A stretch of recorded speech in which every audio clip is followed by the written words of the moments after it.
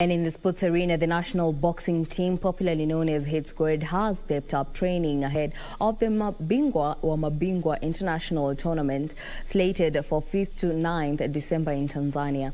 15 pugilists will represent Kenya in the regional tournament. According to Boxing Federation of Kenya Communication Director Duncan Kuria, the Mabingwa Regional Tournament will act as a training ground for Kenyan boxers as they prepare for international assignments. Already we have 2 boxers who have qualified for Olympic Games, so we need to keep them in top shape so that when we have any tournament coming for as a preparation tournament for the pre-Olympic qualifiers and the Olympic game itself, the boxers are in top shape.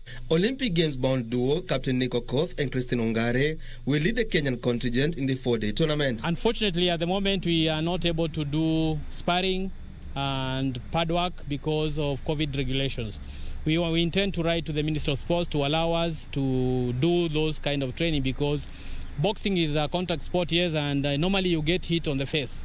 And you need to be sharp to react when you see a punch. If you do not prepare to do that kind of training, then it will be very difficult for you to react during a match situation. Africa flyweight silver medalist Shafi Bakari, Joseph Shigali, Victor Dhiambo, Elizabeth Akinyi and Elizabeth Andiego will also be part of the Kenyan squad.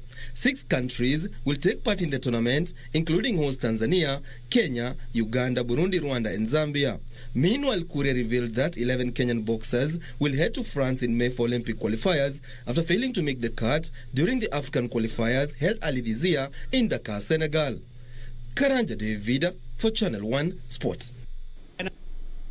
Bayern Munich striker Robert Lewandowski made more history with a hat-trick in a comfortable 5-0 win over Eintracht Frankfurt. Elsewhere, Moise Kean scored his first 2 goals for Paris Saint-Germain as they beat league first bottom side Dijon. And after the pass from Müller, and this is Lewandowski! Lewandowski is the first player to have scored 10 Bundesliga goals in the opening 5 rounds of games. The Pole opened the scoring after 10 minutes before heading a second and then netting from Douglas Costa's pass. Elsewhere, Moise Kean scored his first 2 goals for Paris Saint-Germain as they beat Ligue 1 bottom side Dijon. The 20-year-old Italian, on loan from Everton, volleyed home Michel Bacca's cross after 3 minutes. He guided a second into an empty net after great work from Neymar, who earlier hit the post with a header. Kean was injured while blocking a clearance after 73 minutes, and his replacement Kylian Mbappe scored twice, with Neymar involved in both. In the Italian league, Romelu Lukaku continued his hot scoring streak as Inter Milan beat Genoa in Serie A. Lukaku has scored 15 goals in his last 13 games for Inter Milan and Belgium. Lukaku played a 1-2 with substitute Nicolo Barella before scoring their opener. This is Barella, and Romelu Lukaku could be in here.